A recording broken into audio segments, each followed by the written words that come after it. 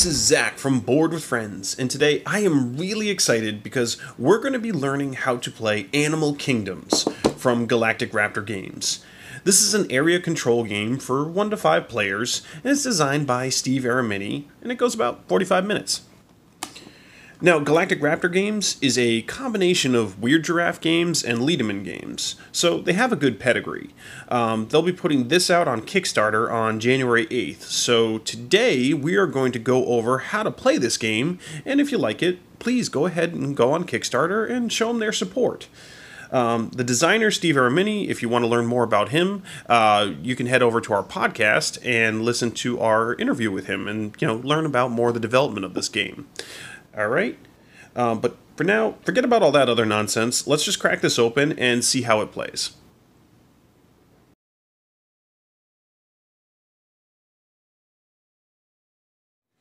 Now, these are all the components that come with Animal Kingdoms. We got everything from our little wooden influence tokens here. Always fun to have those in the game. We got our score trackers. Everybody's going to have their own color. The colors are not final. Obviously, these are, I want to say, these are prototype components, definitely, especially the board here. I mean, this is just paper. The final product will have a folding board. It will have a, nice thick score tracker board that you can use. But for now, this gives you the general gist of the game. You got your deck of cards here with, I have to say, this gorgeous artwork on it. I mean, these are really fun to just look at, just super pretty, and lots of variety of animals on here. We'll get these out of the way. You got your scoring tokens, which we'll go over in a minute when we do setup. We got our age tokens here, or first to withdraw tokens, I should say. They help keep track of the ages that you're in. And then finally we have our decree cards, which are going to determine how we play the game and also make it as fun as it is. Because spoilers, this is fun. So to set it up, first of all, you would put out your board right in the middle where everybody can see it and have access to it. The next thing that you're going to do is take these scoring tokens here and just kind of mix them all up. And you want to place along the board here where it says AK, which happens to stand for Animal Kingdom. I figured it out eventually. We're going to put random score tokens down. You don't get to see what they are. And this changes every single game. And you're going to put 3 in each of these realms. And we'll go over how to interact with the realms once I show you how to set it up. So we put these score tokens out. And then you're just going to flip them over at that point. And then you're going to put them in ascending order. So the lowest first, this is a 7, that's a 9, and this represents each age, because the game will be played across 3 ages. More details on that later. And we got the 5, and a 7, and an 8, and so on. So you would do that all the way around the board, and so that each age, that's what you're vying for to score. Next, you're going to take these decree cards, and you'd shuffle them all up. And you're going to put 1 decree card out at each of these realms. And what these do is determine how you can play cards in each realm. So we got that out there. Finally, each player is going to choose a color. I always choose yellow, because yellow is the best color, except when I'm fighting for it with my sister-in-law.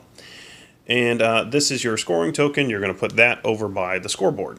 And then every player is going to be dealt out 4 cards. 1. So if I were playing a 3-player game, we'll just deal these out randomly.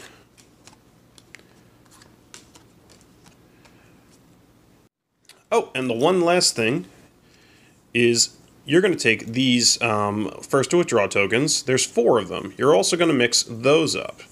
And you're going to cut 1 out randomly without looking at it. Put that back in the box. And at the end of each age, one person's going to randomly take 1 of these tokens. And that's just going to award bonus points at the end of the game. Like we have a 2, we have a 4, we have a 3, and I believe the 4th one is a 5. Just like that. So you never know what these are going to be, but these can definitely turn the tide at the end of the game. And that's it. We're all set up. So let's learn how to play this thing.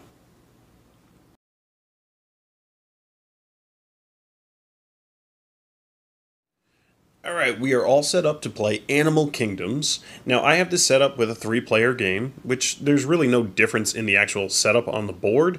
I just happen to have 3 players set up. So, myself, we'll say Vanessa and Sean. Now, in Animal Kingdoms, on your turn, you can perform any of 3 actions. You can claim a territory, you can rally, and you can withdraw. Now, normally you would not want to withdraw right away because then you're done for the age. This is played across 3 ages. That's why there are 3 scoring markers on each of these little realms. As you are going around in the game, you're placing your influence tokens on each of these realms. You'll notice these little pips and stuff on here. If at any point you fill this up, you have majority, congratulations. You're going to win in that realm. And that's what you're trying to do. These score markers are always going to be random, and they are, you're going to think ahead, because as they start small, like this one here is 5, in the second age it'll be worth 7 points, in the third age it'll be worth 9. So this could be pretty lucrative, later on in the game, even though 5 isn't a lot of points right now. Same thing over here in this realm, it's 6, 7, and then 10, which is going to be really enticing later on in the game. I know several of my plays of this, I've gotten into that trap where I really want that 10. Turns out, probably shouldn't have gone for it because other people reaped up points later. So there's a lot of strategy and decision in where you want to put your influence tokens. So the start player is determined by who last saw an animal in the wild. So your dog sitting on the couch and ignoring you while you film internet videos doesn't count. But you can, however you want to do that. Start player app, doesn't really matter. But it's a fun way to figure out who goes first. So the different actions you can do, like we talked about. The first thing you would do is you can claim a territory. So how do you do that? So you're going to look at your starting hand of cards. Like I said, awesome artwork on these things. And then you want to look at the different realms that are on the board. You have these decrees here, which tell you the rules in which you can place cards on them. So like this rule here, I'll look at this first one because it's the closest, it says plus or minus 1, which means as soon as someone plays a card on here, so if I decide to play this 7, now I've claimed 1 piece of the territory of this realm. Now, if Vanessa were to go first, first I would draw back up to 4, because you always draw back up after you play a card. Now it's Vanessa's turn. Vanessa's going to look at her cards, and if she wanted to play here, she has to do plus or minus whatever was previously placed, whatever is the current animal card on there. But she has a 6 in a red panda. So adorable. She can place that because it is plus or minus 1 of 7. So now she has influence in this realm. And it's just going to go back and forth like that.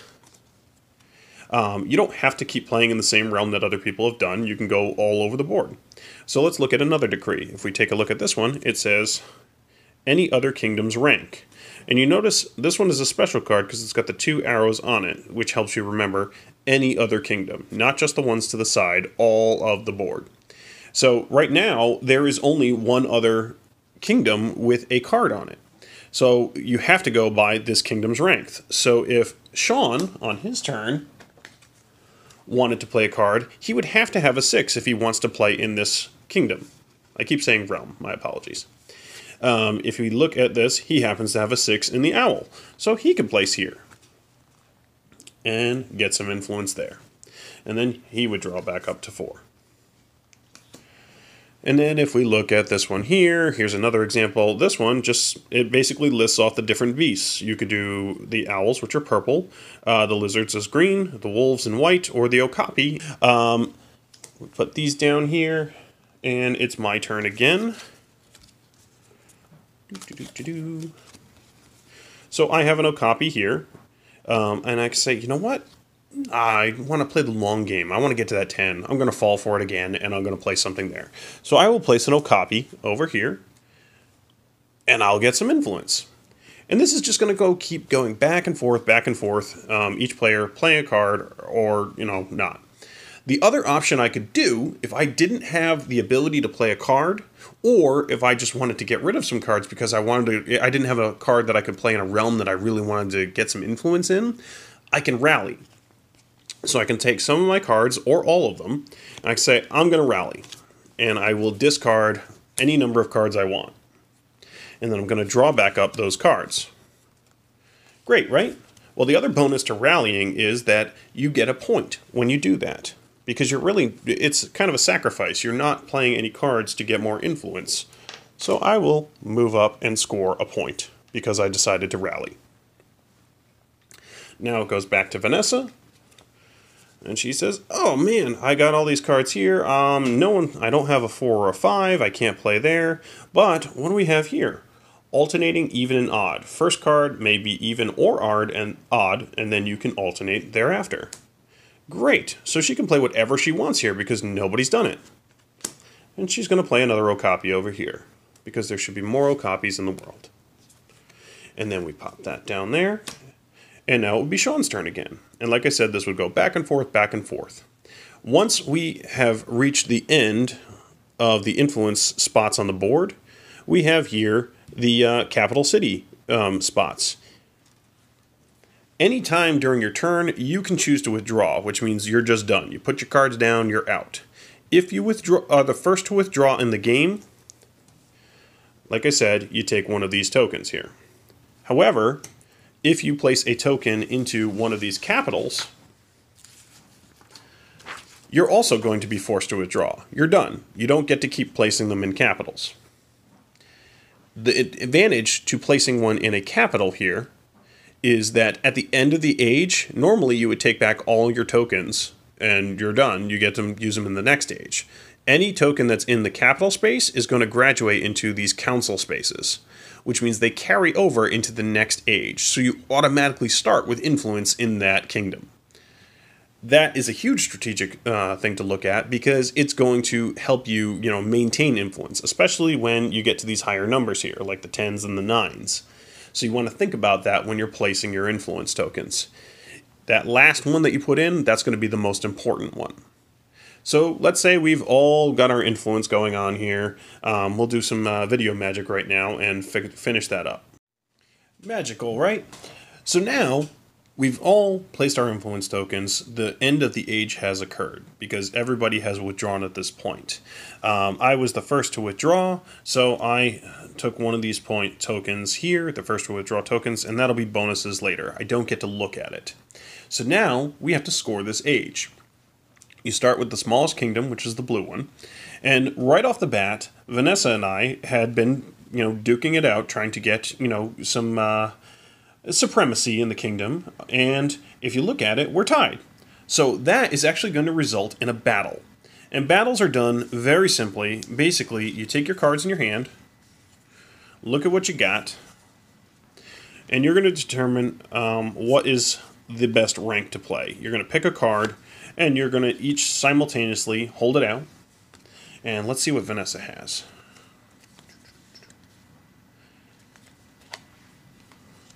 So we would simultaneously hold it out and reveal. And Vanessa played a 7, and I played a 4. So she wins. And what that means is she's going to get the full points for the turn. So she'll get 5 points for that. And me, being second place in that, now because I've been bumped down, I will get 3 points for that. If Sean had a token here, which would not result in a battle in this case because there's only 4 spots, but if there was a third place person, they would get 1 point for doing that. If for some reason a battle in a more than 3-player game would occur, it would actually bump someone down. They'd get no points when that happens. If there was a tie and someone get bumped down to 4th. So Vanessa's going to get 5 points. She'll move up her token on the tracker. And these cards, the loser, me in this case, I discard this card, but I get to draw back up. The winner of the battle does not get to draw back up because there might be battles later on the board. And that's a way to kind of, mitigate that little issue. So now we move on to the next kingdom. And over here, I have majority. But nobody is in this... over here also, because Vanessa placed her final token in this kingdom, she gets to move this forward to the console, and I get my tokens back, and she gets her other token back. So in the second age, she's actually going to have more influence in this spot, so we got to watch out for that. So now we move on to this kingdom. I have majority, so I would get the points on that and move up on the track 5. Vanessa, being in second place, gets another 3. And we just move on to the next one. In this case, Sean, he playing the green, he has majority in this area, so he's actually going to get 5. And just randomly, this ended up being 5, 5, and 5, by the way. So we move on, and everybody gets their tokens back. And Sean had chosen to place his final token in this kingdom. So he's going to move up and graduate into the console. And now we look over on the final kingdom here. I have majority, so I'm going to get 6 points for that. Thank you very much.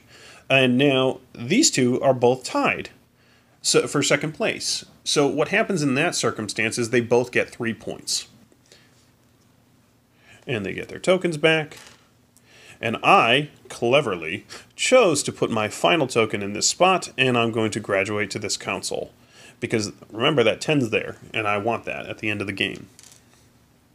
Now we're going to move on to the final one, and another battle is going to occur. Because Sean and Vanessa are both tied here. So we're going to look at their cards. Now Vanessa is depleted by 1 because she won her other battle. Sean still has 4 cards. So we're going to determine what happens here. This is Sean's card, this is Vanessa's card, and flip it over. Now, normally, Sean would win. He played an 8. However, in this game, the only card that can defeat an 8 happens to be a 1. Vanessa played the 1, so she actually wins the battle. Every card, you know, if it's the higher card, it wins. The only card that can beat an 8 is 1. Think of it like a circle, all right? Or the ace beating a king, all right? And Vanessa would take 6 points for that. She had a good round. And Sean would take 3 points for losing. Now that the round is over, or the age is over, all the tokens are going to go back, except for the ones who have graduated to the council status. Everybody gets their stuff back. And then we move on. We're going to take these decrees, and you're going to discard them. And this is how you set up for the second age.